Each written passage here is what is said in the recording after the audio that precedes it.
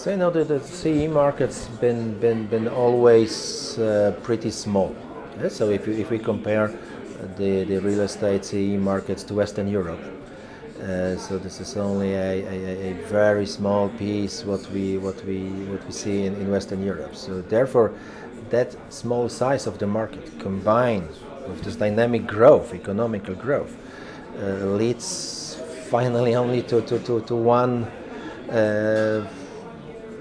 outcome, which means that this will also grow accordingly and with higher dynamics than we see it, in the Western European countries.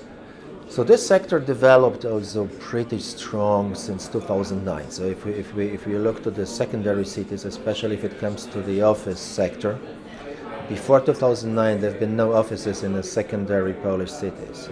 Due to BPO, shared services, this sector improved significantly. And if it comes then to the financing, for us as a lender, the size of a market plays also a important role. So if you are lending to a city where you have 20 or 30,000 square meters of modern office stock, we consider it, of course, as more risky than lending into a regional city which has 500, 600,000 of square meters of modern office stock. And this is going to happen in these regional cities.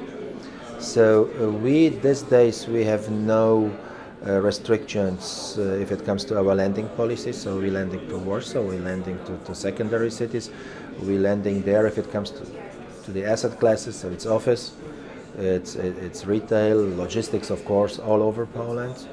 And I would say this is a sustainable and a good development for our clients, for the investors, for the developers, that also banks like we, cross-border lenders, are active not only in the capital, but also in the secondary cities.